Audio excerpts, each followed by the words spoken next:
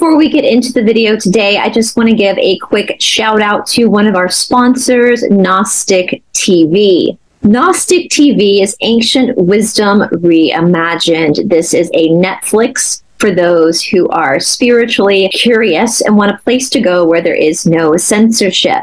I personally am doing a whole series on Gnostic TV called The Esoteric Explorer, where I am providing exclusive content to Gnostic.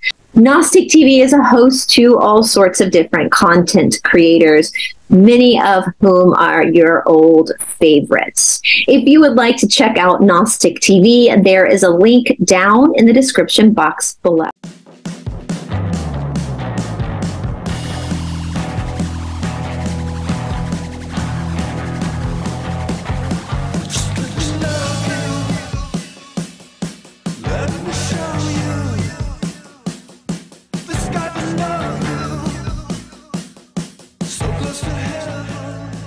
Hello, everybody. Welcome back to Esoteric Atlanta for this much anticipated part 2 on the discussion of dead names. Sorry, I've got markers in my book. That's why I have to hold it weird. And I'm joined by my friends, RockerMike and ChrisJR. How you guys doing? How are my Yankee friends doing this Friday? We're doing good, Bryce. Real good. You know, when you tell a baby, you know, the belief amongst Italians, when a little girl is told she's beautiful so many times, they believe that she starts to cry more because of it, right?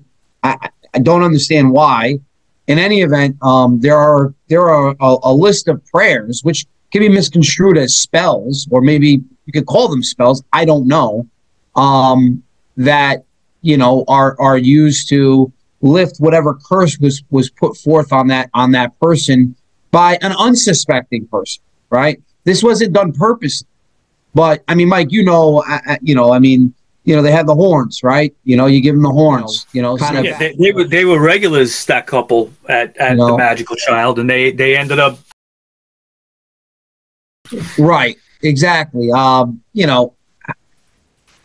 Herman Slater connected at all to Anton LaVey?